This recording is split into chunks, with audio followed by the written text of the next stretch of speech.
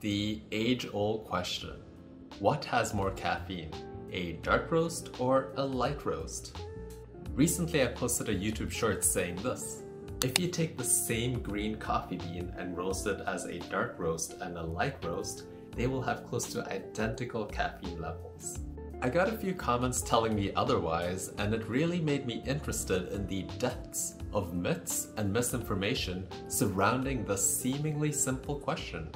After hours of reading through these papers, experiments, and studies, I've come to an answer that covers all bases.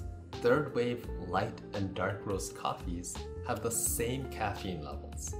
Dark roasts with the first and second wave methodologies roasted beyond 235 degrees Celsius will have less caffeine. It's not a clear-cut answer, so let me shed some light on the misconceptions that come up and break them down through science and reasoning. All the papers and research will be linked below. Let's first lay the foundation with some knowledge about caffeine. Since we're talking about caffeine, we need to learn a bit about it. The main thing you need to know is that caffeine is thermostable up until it reaches 235 degrees Celsius. Above the 235 degrees Celsius temperature point, the caffeine compound breaks down and starts evaporating. Let's look at when we reach beyond the 235 degrees Celsius point in a standard roasting temperature spectrum.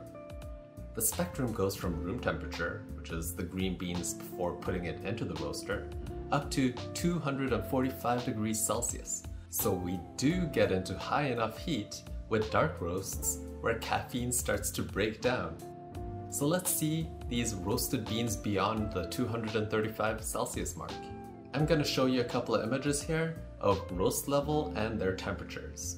Looking at the dark roasts that go beyond the 235 degrees Celsius point, this style of roast level was popular in the first and second wave of coffee.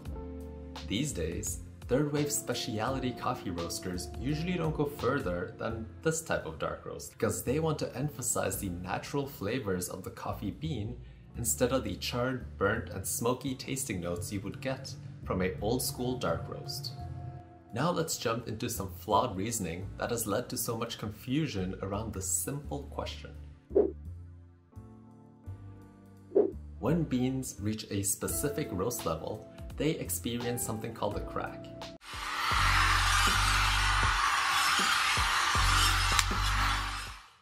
In roasting, the first crack usually indicates where a light roast begins, and the second crack indicates where a dark roast begins. What's important here is that the crack expands the bean, making it larger in volume. Kicking Horse found that dark roasts lose around the weight of 90 beans per pound. Since we know that caffeine is thermostable and doesn't leave the bean, this loss is accounted for when measuring the bean's moisture content. So why is this important? Well, density and expansion brings us to two different camps.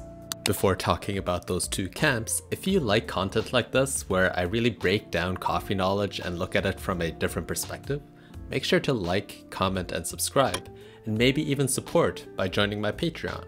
Now back to those two camps. If you measure by weight, dark roasts will have more caffeine because they are less dense, leading to more beans per gram. If you measure by volume, like a scoop, light roasts will have more caffeine because they are smaller in size, leading to more beans per scoop. So the way you measure out your beans determines if you get more or less caffeine in your brew. There will be around a 4-bean difference when you brew with 20 grams of coffee, so the impact is pretty minuscule. If you have OCD and measure your brews by the number of beans, both light and dark roasts will have the same amount of caffeine. Caffeine tastes bitter, but how much of the bitterness in your cup of coffee comes from caffeine? It is said that around 15% of the bitterness comes from caffeine. The remaining 85% comes from the roast level and extraction of the coffee. So even though some people swear by the buzz with the dark roast, it has the same amount of caffeine.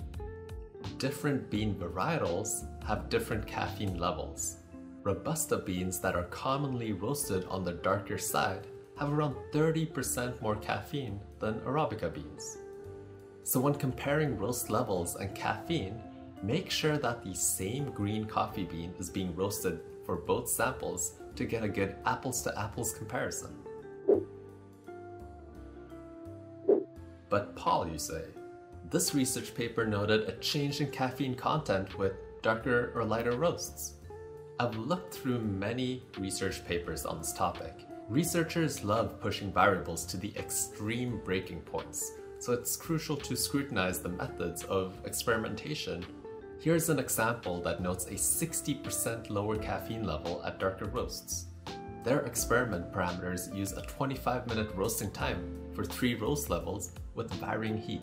If you don't have coffee roasting knowledge, these parameters might sound okay, but there are some red flags with the roasting process to a seasoned roaster.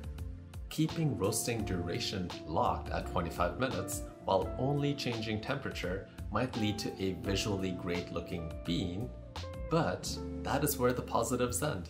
And this is where the issue lies with the samples. None of them would produce a pleasing and drinkable cup of coffee. So make sure to not take a research paper's conclusion at face value. Really look at them from a critical coffee eye. Here is a study looking at the different compounds in coffee as roast levels change in both Arabica and Robusta beans. Their roasting parameters were reasonable, the amount of samples were plentiful, and the study was cohesive and solid. They noted that caffeine was thermostable and didn't see any significant difference throughout the whole roasting process between light and dark roast levels. Explaining this graph, the y-axis shows caffeine in grams per 100 grams of coffee.